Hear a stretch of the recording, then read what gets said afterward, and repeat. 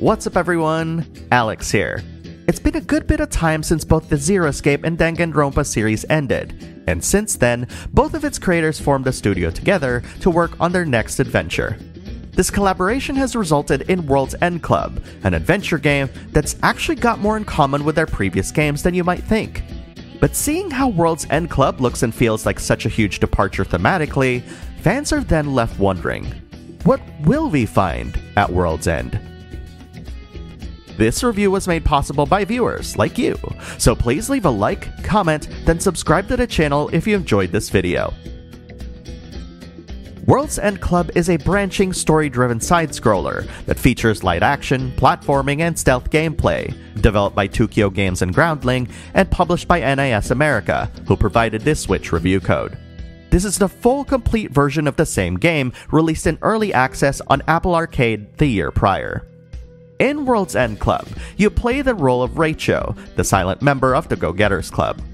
It's the year 1995. While on a field trip to Kamakura, the Go-Getters Club bear witness to the destruction of Tokyo, resulting in a powerful shockwave that renders everyone unconscious. Upon waking up, you discover that you've wound up at an abandoned underwater amusement park, forced to play a game of fate that's been thrust upon you and your friends.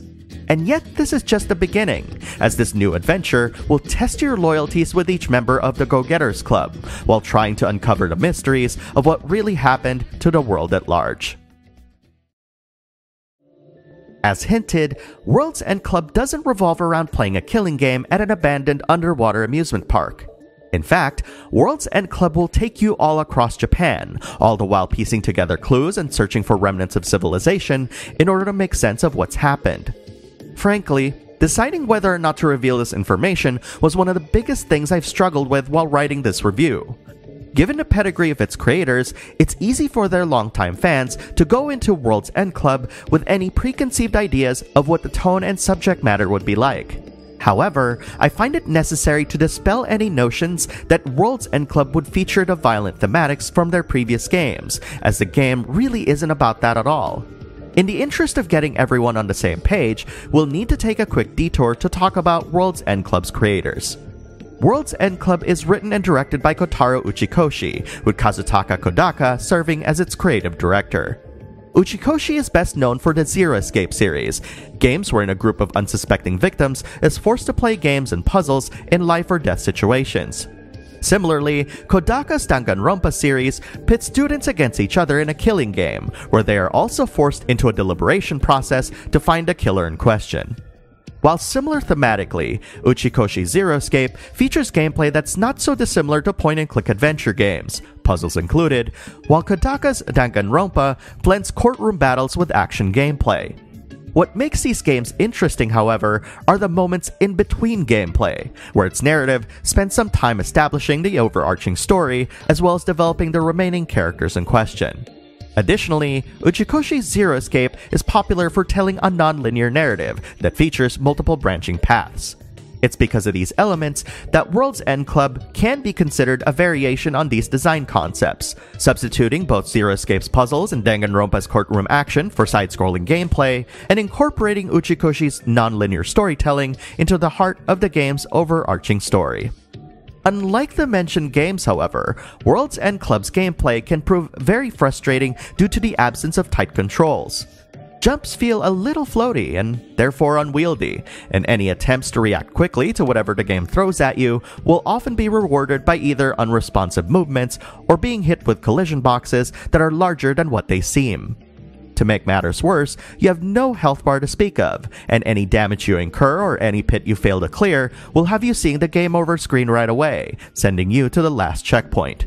There are also no indications that you've crossed a checkpoint anywhere in the game, though it always seems as though there's a checkpoint close to where you perish. This is all to say that despite my struggles with its controls, these side-scrolling sections were still very easy to complete on a normal difficulty, with the only challenge you'll be facing will be that of your own impatience or any unfortunate happenings brought about by its gameplay design. This is a bit regrettable, given that these side-scrolling sections let you play with a different go-getter, each with their own unique gimmicks. There's also the fact that gameplay sections contain numerous cutscenes that interrupt your flow, preventing you from getting used to your character's gimmicks after only advancing a few steps.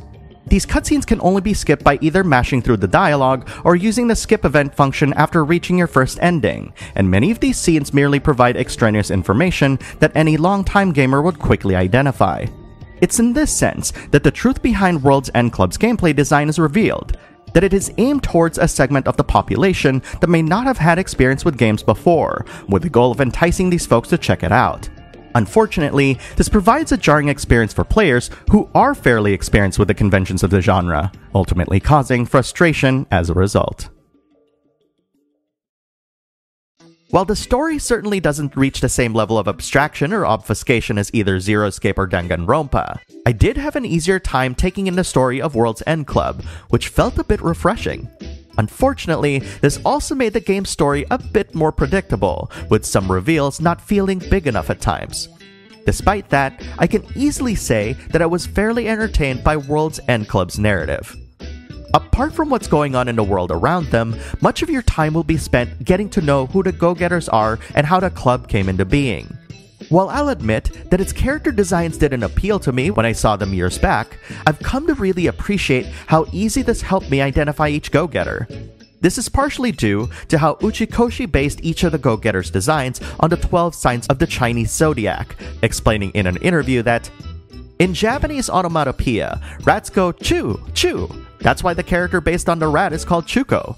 Likewise, cows go mo, mo in Japanese, and that's where Mo-chan gets his name from." Outside of their presentation, I do wish that the game could have spent more time developing some of the other characters in the story. As with a cast this large, it's often challenging for writers to know where to draw the line when it comes to how much a character needs to be talked about. But given that part of the journey is about which characters you like at face value and siding with them, it would have been great to allow us to get to know the rest of the cast at a much deeper level. Your affinity towards each character will be put to the test when selecting which particular group of go-getters you'd like to journey alongside during choice events in the story. It's in these moments that the story splits, though it never gets so complicated that it's difficult to keep track of. Upon finishing the game, all of the previously played story and action sequences will be unlocked to allow you to experience what you might have missed. Though, if you've never played an Uchikoshi game before, you might want to know that the answer to this is always, you have to, given that there's always a true ending that you'll unlock after experiencing everything. While there is an option to toggle between Japanese and English voice acting, I was curious to see how good the English voice acting was. Alas, it's a bit of a mixed bag for my taste. There have been moments in the game where the performances really brought out a lot of emotion, breathing life into its characters that transcend their presentation. But there also have been moments that land with a thud, partially due to how some of the jokes don't land in English or how the story's being told. There's also the question of some of the characters' voice direction, with Pai's performance being noteworthy, as her often slow speech pattern accidentally paints her as slow-witted, despite the game and its official website not describing her as such. No! I'm dead! Perhaps the biggest surprise of World's End Club is its soundtrack. Composed by Jun Fukuda, the game's track list is a pastiche of musical cues from the creator's previous games, while at the same time also delivering an audio landscape that's completely unexpected.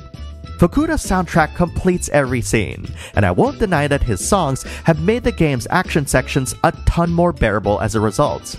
That's powerful music right there, and I'm looking forward to hearing more of Fukuda's works in the future. Looking at the entire game, World's End Club feels like a collective desire of its creators to break away from the shackles of the games they're known for. The result is a game that feels like a way to explore the ideas of evoking a sense of childlike wonder while still trying to maintain elements of mystery from their previous work. In a way, I can certainly see this perspective, especially after working on two popular series for the better part of a decade.